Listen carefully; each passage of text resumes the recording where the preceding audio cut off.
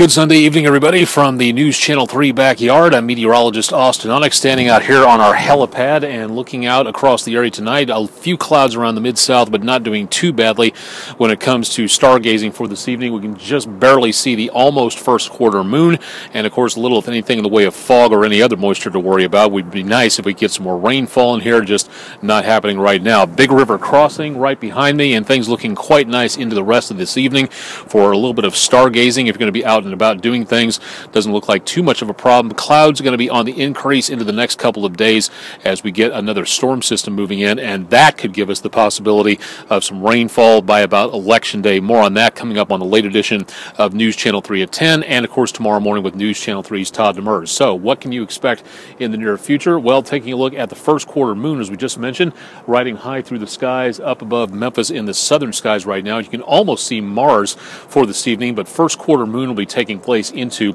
tomorrow. We'll be seeing that again, hopefully a little bit good, a little bit of the way of better viewing conditions out there for a good view of the first quarter moon, but not seeing too much of anything for this evening in the way of major distractions out there. Coming up a little bit later into the rest of the week, some other things to take a look at, well, almost anyway, as the moon is going to be getting increasingly brighter.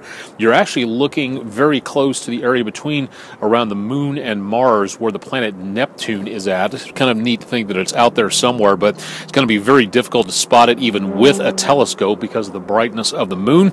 But thanks to earthsky.org for pointing this out and to see a little bit more about what it looks like out across much of the mid-south area. You could imagine it being up there, but a little bit difficult to actually see it, especially in the next couple of nights with more cloud cover expected across the area. The torrid meteor shower is going to be peaking as we go throughout the rest of the next several days, so you may see a few stray meteors or maybe even a couple of fireballs from time to time. You usually don't get a lot with this meteor shower, but could see again a little bit of activity. So keep looking up for the possibility of seeing a few more meteors out across much of the mid-south area and points beyond. Darker skies are going to be your best bet. Places to find that, again, into areas around state parks, away from city lights.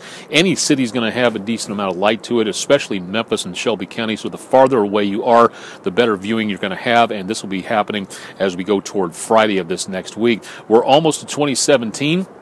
And as we get a little bit closer, we'll be seeing better conditions, hopefully a better forecast as we go toward August of this next year, which is when we will have the next total solar eclipse. A lot of chatter about this going on, and looking forward to seeing this very close to the Mid-South area. The Mid-South and News Channel 3 viewing area will not be in the path of totality for this.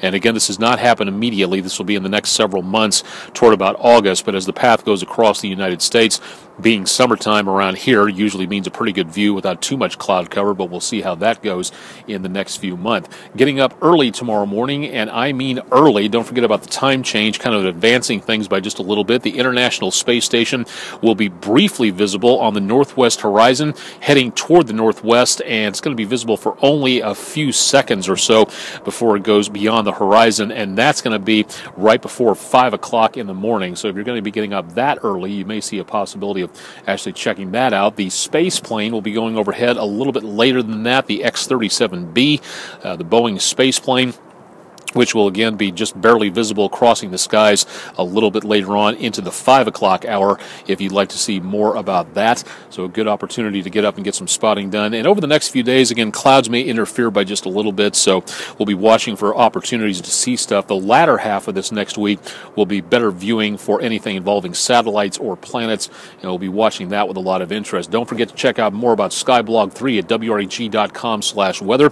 Also going to be available at various social media networks you see at the bottom part of your screen, keeping you up to date on what's going on with astronomy in the Mid-South. And remember, again, to get out and take a look around, see what you can find out there. A good opportunity to introduce your kids to a lot of things like that. A good opportunity as well for yourself to get out and take a look at some stargazing. You may not do it too much, but a good opportunity to see it. And here's a good place to see it here at our SKYBLOG3 astronomy blog on News Channel 3. Hope everything went well tonight for the University of Mississippi at Kennan Observatory. They had an observing session tonight at 6 p.m.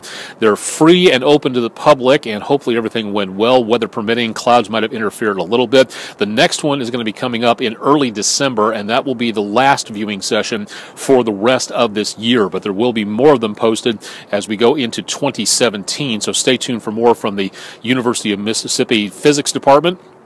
We'll bring those to you as soon as we know them. And also, again, thanks to the Memphis Astronomical Society for inviting me to come talk at their November meeting about weather websites. A great opportunity to learn more there. And thanks for both the certificate of appreciation and, of course, the 12-pack of root beer as a sort of honorarium for coming to talk to them. So very grateful to see that. If you'd like to see more about what's going on in the Mid-South, plenty of opportunities out there. There are science groups and places you can go to learn all about science.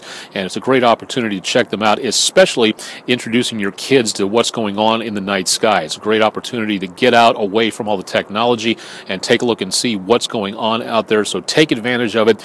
Get out away from the screens and everything else and take a look into the night sky and see what your ancestors and my ancestors had a chance to see a long time ago, telling stories about the night sky and making up stories about those points of light out there. It's all possible for you to get out there and take a look around. So please remember to do some of that. And later on this week, something to get away from all the politics and the election as well. So take a bit of a break, get outside, get some fresh air, and get some opportunities to see some really great science out across parts of the area and get your kids interested in something interesting like that. More astronomy coming up throughout the rest of the week on SKYBLOG3, so stay tuned for more on that. From the backyard, I'm meteorologist Austen Onek with the latest edition of our astronomy blog, SKYBLOG3, and more coming up at WREG.com/weather. Remember, whatever you do, whenever you have the chance to do so, when it involves astronomy or science, remember to keep looking up.